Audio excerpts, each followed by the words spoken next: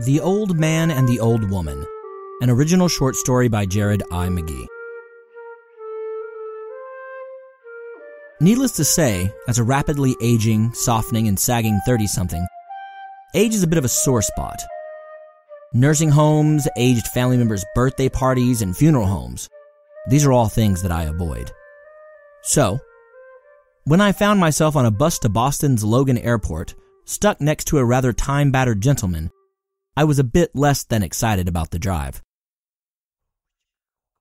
A heavy-set, long-legged man of about 80, he just sat unblinking and staring into nowhere. No matter how many bumps, how many sharp turns, how many abrupt stops the bus experienced, he remained granite-faced. His unbroken stare made me begin to wonder what on earth the man could possibly be thinking about. Was he thinking of his grandparents, now gone so very long ago, and the house that they kept in the forested depths of New Hampshire? The smell of that place so potent in his memory, but that he could not fully recall to save his life. Was he thinking of the horrors he faced in the jungles of Vietnam? The faces of the men he had killed swimming up from dark recesses to confront him here, in the most mundane of settings all these years later?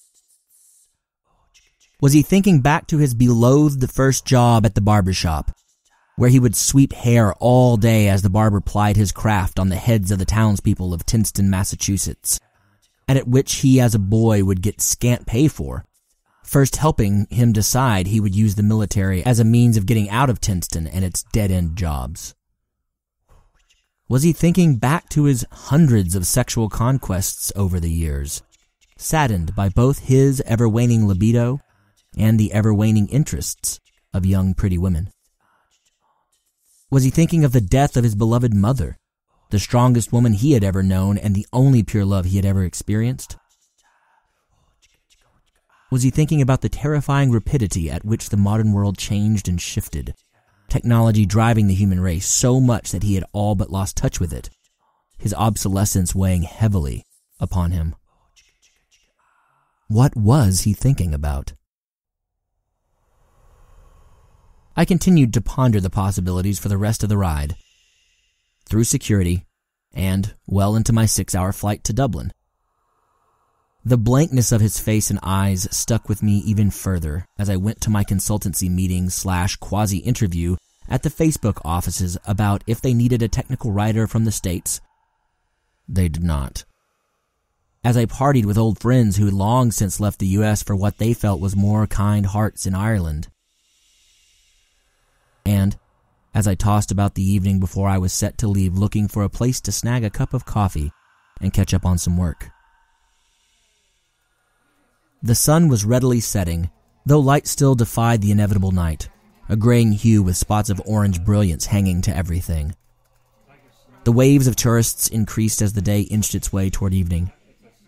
After a great deal of aimless and destinationless wandering, I found one of the very few cafes still open in the Temple Bar district, the majority having closed, knowing the draw of the pubs would outshine any cafe, no matter how quality the tea, how strong the coffee, or how fast the Wi-Fi. The Brick Alley Cafe, though not too terribly original in its naming, it was in a brick alley, well, a cobblestoned alley anyway, but still, was quaint and kind and a fantastic place to grab a seat and continue writing.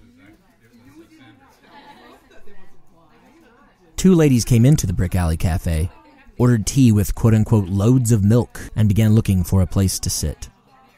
I was sitting at the window, looking out at Essex Street, watching the hustle and bustle of tourists and native Dubliners alike, all still brimming with the hope of a wild evening out in Temple Bar.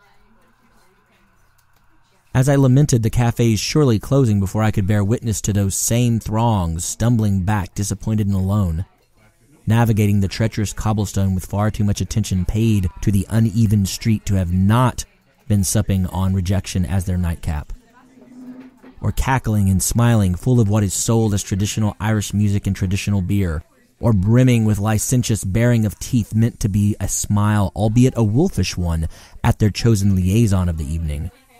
The ladies who'd come in saw the 2 open seats beside me at the little elevated bar and made a beeline for them. I cursed the luck but allowed my southern upbringing to take over, saying hello and asking if I could help the older woman up. She made a crack about not being able to hop right up on a stool like she used to, thanked me, and sought my hand for the help I had offered.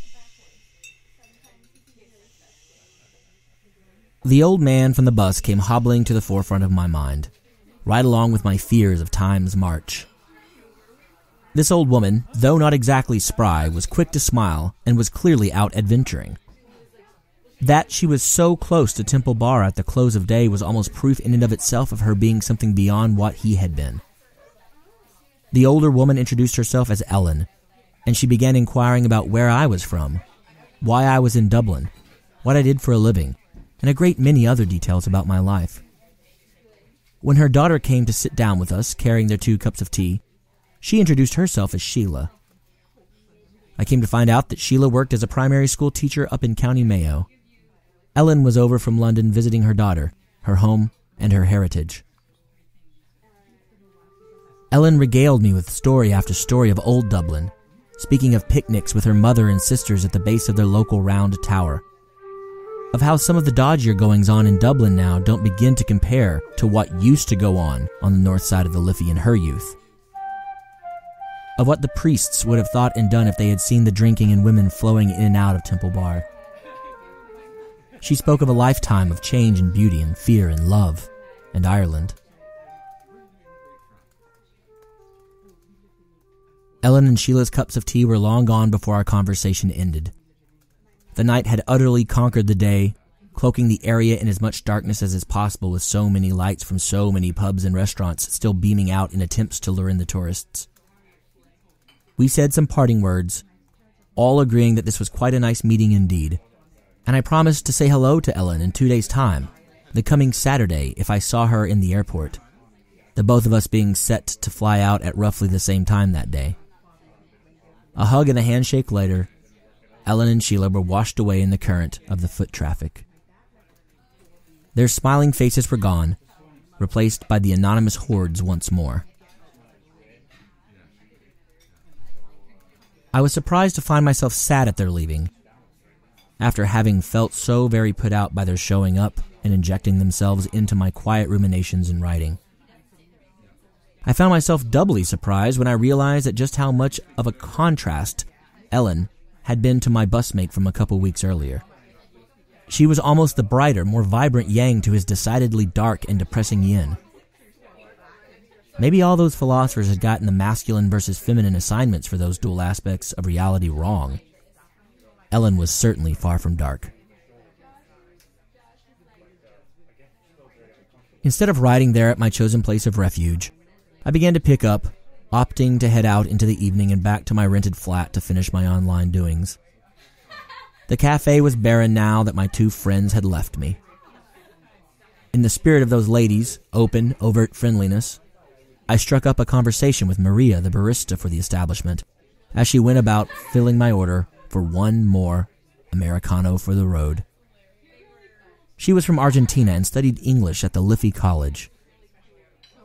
I complimented her English, paid for my to-go cup of coffee, and stepped out into the torrent, thinking that Ellen would be proud of me for reaching out and sharing in conversation with another person, rather than disappearing back into the online world via my phone or tablet.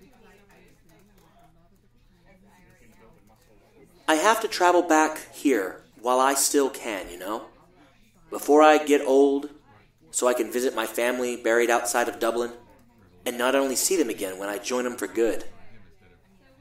Ellen had said, laughing in her lilting Irish accent toward the end of our chat. What a personalized argument for carpe dieming from that dear woman. Those words clung to me as I forged into the darkness and clamor, and toward my apartment and the rest of my life. Thank you for listening to The Old Man and the Old Woman. 2 of the 4 sound effects heard behind this story come from freesound.org. The Irish flute sound effect comes from user P. Howe. The restaurant ambience comes from user Sage Turtle. Both of these sounds from freesound.org are being used under Creative Commons CC0 1.0 Universal Public Domain Dedication licenses. The remaining sound effects are originals created by me for pros. Thank you to these artists and freesound.org for making this work free and available to enhance projects such as this one. Please stay tuned for a bit of Irish history and yet another small snippet from my previous project, Thumbnail Histories.